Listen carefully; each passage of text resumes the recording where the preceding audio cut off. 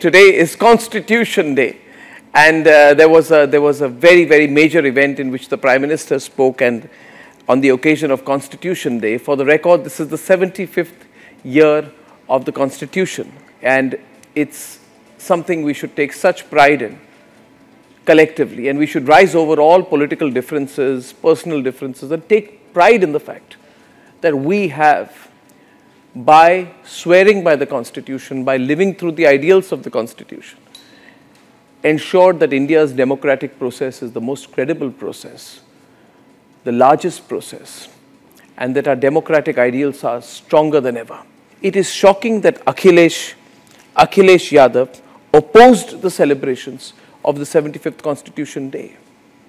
And he said that we should celebrate, how can we celebrate the day considering the kind of work the government did which had taken lives in Sambhal. Now we all know there was violence in Sambhal. But Akhilesh Yadav, tell me, where is it written that stone throwing is an individual's right as per the Constitution? Instead of targeting the security forces, why don't you target the people who stopped the court-appointed Advocates Commission from doing its job in Sambhal?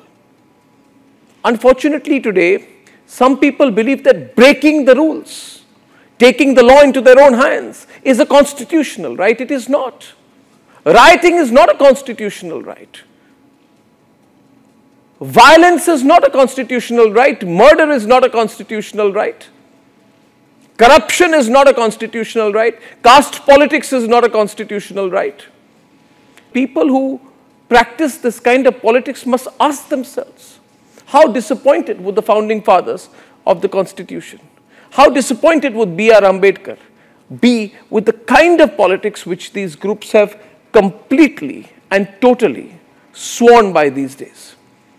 The problem with Rahul Gandhi, on the other hand, is worse. He says, I don't think the Prime Minister has read the Constitution. Well, Rahul Gandhi, waving a copy of the Constitution in your hand does not mean you actually respect the Constitution.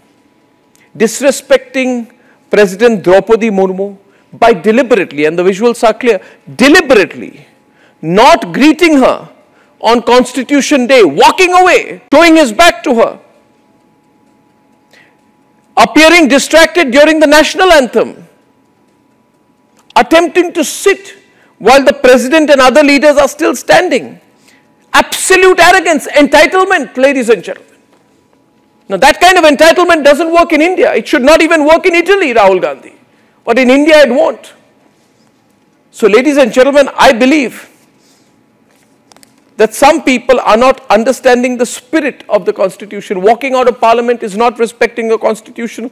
It is not a constitutional right. Displaying an empty blank pages red Constitution is not a constitutional right. Storming the well of Parliament, throwing files on the chair is not a constitutional right.